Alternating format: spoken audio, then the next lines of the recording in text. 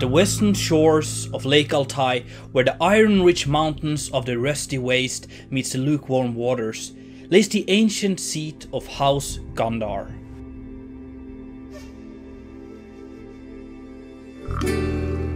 For as long as history can remember, House Gandar has been an important ally for the crown of Argus, supporting the kingdom with iron of the highest class. Due to this relationship, the families have forged strong bonds through marriage.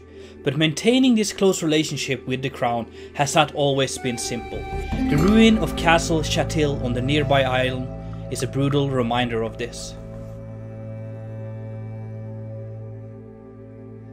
Throughout the years, the castle has been rebuilt over and over and has slowly evolved into this paradise on earth. A palace in the skies.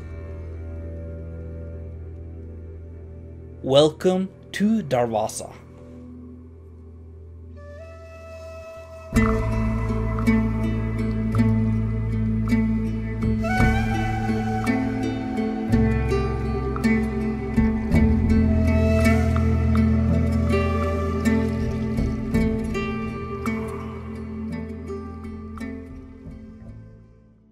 Hey guys, Viggoman here and welcome back to another video. Today we are here with a new project. As I teased in the previous video from Osaram, I'm taking a little break just to get my inspirational juices flowing again, you know. And I've decided to move over to the Kingdom of Argus. And as you got in a little lore drop in the beginning there, this is Castle Darvaza, an important location in the Kingdom of Argus. And I gotta say, it's looking pretty awesome. The castle is built on this rock here on the shores of Lake Altai and is built in a Mediterranean inspired style, but of course with my own Viggoman fantasy twist, and I'm loving this design so much. I tried to go overboard with the details, make it look really lush, wealthy, and I even decided to add a lot of vegetation, maybe too much to be honest, but we have trees growing on the different plateaus here. I decided to add this over the top ornate spires all over the castle here, and honestly I think it works. The castle itself is very naturally defended with these steep mountain walls where the castle is built on top, and then we have this natural crevice kind of separating this rock bit from the rest of the mountains here. So as you can see, there's like this small natural separation here, and then we have a drawbridge. And on this side here, I'm eventually gonna expand the castle with a small addition for like defending it, and then also gonna have like blacksmiths and more of the professional things that you need to run a castle that you don't want to have in your own home. So that's gonna be outside here, and then we're gonna make a road kind of wind through these steep mountains all the way down to the shores, where we're probably gonna have some docking facilities for boats, and then I don't know, maybe some roads going off from here. The castle itself is built around a small yard in the middle here, and I tried to again just go over the top with the details, details, or to make it look super ornate. So we have this yard in the middle, and it's just lovely. It's so peaceful in here. I think it's a really cool place. And then we have all sorts of different layers inside here. So when we first come in, we have like a small layer where we have some doors taking you kind of into the lower sections. We can move up, we have more stuff happening, and then we have another layer happening over here. And I think it's just a cool way of creating some interest in the yard itself. Now let's check out what we have built. So the first building we're going to check out here, the first part, is the gatehouse, and this is the only gatehouse so far, but as told you, there's going to be more defense in front of it here. It's a pretty beefy looking gatehouse in my opinion. We have the drawbridge, and then we have this extension on the top where we have crenulations and magiculations here. And then up above here we have an even bigger place to defend. So I think it's looking really cool. It's inspired by the castle of Sirmione in Lake Garda in Italy. And I think I pulled it off quite well. And we have a little icon here of one of the lords of Gandar in one of the possibly bloody wars, or conflicts that's been evolving, having like keeping the relationship with the crown here. I don't know, some kind of important battle with the Lord here. Just kind of creating some fear in the enemies coming towards the gate here if they ever get this far. And then we go through here, and there's some arrow slits on the side here so they could be shot at, and then some gates we could close it off here. And then you come into this yard that I already showed you. Loving this little patio thingy here, porch area I guess, which is like extended over, and yeah, I think it's really cool. From here we can get into this area where we have the arrow slits to fight, and then take us all the way up to the mechanical parts of the gatehouse. So we have this the drawbridge mechanics here, so you kind of pull this and this turns some wheels and cogs, and then it pulls itself up. I think I spent a lot of time on this. I think it should work, but I don't know.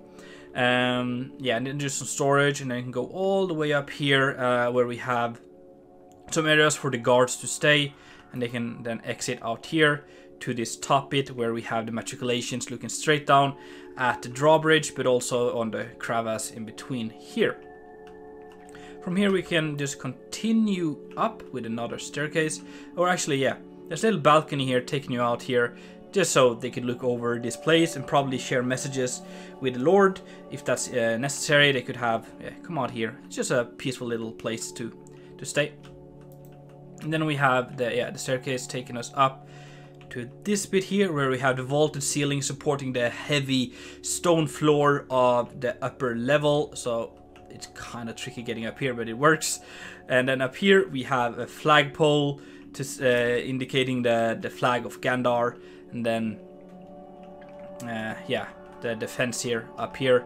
We have arrows just preparing in case someone ever tries to invade this place. The second building is this one here, which is adjacent to the gatehouse itself, with these lovely ornate windows here. I love the arches and the way it's decorated, and also down here as well with some flowers hanging and all that sort of stuff. From the other side here, it looks also pretty cool. We have these arches here kind of supporting it a little bit, just creating some depth into the building itself. And then this very typical Mediterranean architecture, and I think it works. I think it ties it all together here. So with this we can go down around here, and then below here there's a couple of storage areas. So if we go in here, we have just a general storage, so there's all sort of stuff. There's some weapons, tools, whatever you might need. A nice big vaulted ceiling that looks super cool. And then next to that we have another storage area. This is more of a pantry, so we have like grain stored in here. We have vegetables, yeah, and all sort of stuff. And again, nice vaulted ceiling. Then from down here there's no way to get up there, so what we have to do is actually to cheat, and we have to fly up and around the main tower, because the way to get into the upper section of this is through this extension here, this little bell tower. And then we go through here, and then we come into a small hangout area, and this is a place for the servants. So this is the servant part of this place. Very well decorated room. I love this. I've been really trying to improve my interior building skills for this castle here, and honestly, I'm happy with it. I think I've succeeded. Let me know down below what you think of the interiors of this castle here. And go through here, we have a lot, like a little hallway here, statues, there's some armor, and yeah, just well decorated. And then big windows looking over, or not actually windows, just openings. It's pretty warm climate here, so yeah. And then just overlooking the yard here. And then from here we can continue up, and then we get to this section here. Again, loving the interiors in here, and this is more like the common rooms. And then in here we have the bedrooms for the servants, a couple of bunk beds. On the other side of the castle we have these buildings here, where some of them are built on a diagonal angle, and then we have this bigger building which contains the feast hall and the bedrooms for the kids of the castle. Below these are the entrances, or some of the entrances to the bigger network of cellars and stuff, which you can enter from either here or from here. But I'm going to show you that after I've showed you this, so just a little teaser for you guys. Alright, so over here we have this room here, or building, and then it's a small hallway taking you into the boudoir, which is like the ladies' room, I guess, for sewing and doing lady things as it did in medieval ages. It's not really woke, but you know how it is back in the days. Don't blame me. So this is like their room. And then on the opposite side here, we have an entrance to some of the battlements. So yeah, a part to defend the castle here. Some arrow slits looking down here. Looking down on the beach. It's pretty beautiful. And then we have this weird like tight staircase. But this takes us up to where the maester would live. So we come up here. He has his own private chambers up here. Quite cool. And then come in here. Yeah. It's quite cramped in here and built on diagonal. It's all you kind of can do with it, but it looks pretty awesome in my opinion. Now let's go back down here, run down the staircase and get back out, and then check out this other building here, which I do love. So on straight ahead in here we have the feast hall, and again the interior's pretty well detailed, a little over the top perhaps, a big fireplace to heat this place up, a cool chandelier, and then some cool ceiling designs in here, and then some big windows to let the natural morning light in here. On this side here there's a staircase again taking us down to the basement. I'm just teasing you a little bit again, guys. We're going to check that out in just a little bit. So this is the feast hall here. Then we can go out here again, and we have a staircase here just taking us up to another hallway, and this is where we get to the kids' bedroom. So straight ahead here we have another bedroom for one of the kids, pretty fancy. We have another room in here, and then up above we have one of the bigger rooms for probably the heir, I think. So it's a little bit bigger, a little bit more fancy, even a private fireplace in here. Quite cool. And then also a nice sitting area, just the absolute best view, just looking out here. And then you can get all the way up here to this lookout tower, so you can look over here. Over there, that's the island I talked about in the lore drop. There's going to be a ruined castle there just for the lore of it, and we're going to try to connect it possibly with a broken bridge or something. Who knows? That's something for the future though. Now, what you all been waiting for, the cellars, the basements of this. No, I bet you won't really look forward to it, but let's check it out anyway. I think it's a fun addition to this place. We'll go in here actually. Yeah, just some small storage rooms in here, but it's all kind of connected in here. So plenty of these small rooms all over the place, and this is not technically underground, but it's like, since it's you don't really want to have windows on the first floors of a castle, this is just kind of considered the basement. And again, yeah, staircase up to the feast hall here. So what we have here is just like this, plenty of tunnels running all over the place, which is quite cool. We have, yeah, storage. Then around here again we come out to the yard, and then we can go down this staircase, which takes us to the wine cellar. So a pretty cool area around here. But what I really want to show you, kind of the coolest part of this network here, is the cistern, which we go around here, and then we go down this staircase here. We come down to the castle cistern, which is kind of carved out of the mountain below the center of the castle, and this will collect up all the rainwater. It's a pretty dry place, so collecting everything you can is important, and keeping it deep underground would kind of prevent it from evaporating. So we have this big thing down below here, and it's pretty cool. You can see the ceiling is natural, so that's kind of just carving out some of the vaulted ceilings into the sandstone rock. But then like they have added some pillars and tried to decorate it a little bit. And then we even have the dragon here. This would be like a drainage pipe coming down from the yard itself and then kind of spewing out of the dragon's mouth into the pond here. But then of course all the water from this area will just accumulate in here. Later, probably the next episode, I'm gonna add like an escape tunnel here. So you can go through here and then get out of the castle if you have to, since this is like the lowest point. It's going to be like a small tunnel, and this is also connected to the wine cellar here. So the inner part of the wine cellar is going to be connected to this escape tunnel. And then I think it's about time we check out the final piece of the castle here, which of course is the tallest tower and the adjacent buildings for that. So the tower itself is quite tall. I have these flying buttresses.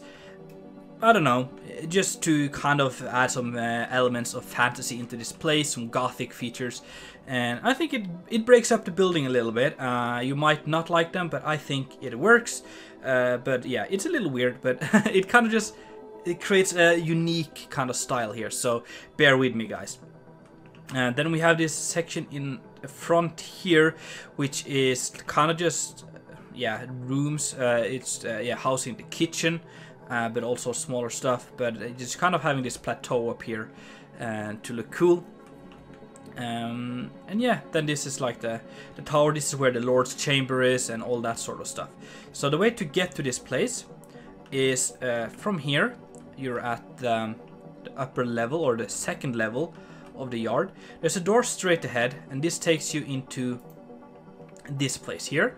We have lounge or lobby or something here. To the left we have the tea room. So this is a place you just relax, have a cup of tea or a cup of wine or something, and then just chat, discuss stuff. It's a room for Thoth, or for the great talks. So that's kind of the idea for this one. And then to the right we get into the kitchen of the castle. So it's a pretty big kitchen here. We have a big oven, we have the grill, the barbecue on the side, and then the oven here, and then yeah, plenty of places to prepare the food. Then up here we have a tub to wash the dishes in and all the tools, and then you can stay here, look out while you do the dishes. Not too bad. And then this is then again connected to the staircase I showed you earlier, bringing us down to the basements. Straight ahead here we have a small pantry as well, just adjacent to the kitchen. This is like the stuff that you would need frequently, and then the bigger pantry down below is for like long-term storage. Anyway, we got back here out to the plateau here, and then there's a staircase, takes us up to a fantastic looking hallway. Look at all these colors. I think it's cool. And this takes us to a staircase, which takes us up. It takes us out to this little area, which again is where we entered the servants' building. There's a little garden here with a tree and just some remarkable views over here. And then on the opposite side we get to this little plateau here. You can sit here in the sun and stuff and just enjoy the views. And there's a little garden here as well. We have a palm tree, and yeah, just a pretty area in my opinion. And I love the way that you can look down here at the different levels, just kind of opening it up, creating some sense of space in here. Then we move up the staircase like this, and we get to the master bedroom. So we have a massive bed for the Lord himself, some well decorated walls. We have a picture here of one of the lords of this family here, and yeah, that's about it. If we continue around here, we have a door taking us out to a balcony. To the balcony here, just kind of looking over the yard here. A nice place to have your morning coffee, I think. And then we can continue up and around. We get to like the utility room of the master bedroom. We have a bathtub, we have some storage here, we have a little oven to heat up the bath water and all that sort of stuff. And then from here we get all the way up, and this is kind of like the donjon. So we get up here, there's some storage and stuff, but this kind of takes us out to the upper defensive part of the castle. This is where we have, of course, the garden, because it's Darvaza, but apart from that we have battlements. So you could stay up here and defend the castle pretty well as well, so that's nice. And then there's a little ladder taking us all the way up to this place, and this, yeah, I guess this would be considered the donjon. There's even a place here you could write notes, and yeah, just kind of a small little area up here. And that, my friends, is Darvaza Castle in all its glory. I really do hope that you enjoyed. I had a fantastic time building this. I've been super excited to show you as well. And I really do hope that you guys just enjoyed as much as I did, or at least almost as much. Anyway, guys, thank you so much for watching. Really hope that you enjoyed. If so, make sure to smack that like button. And if you haven't done it already, make sure to subscribe. It's been Viggoman, and I'm out.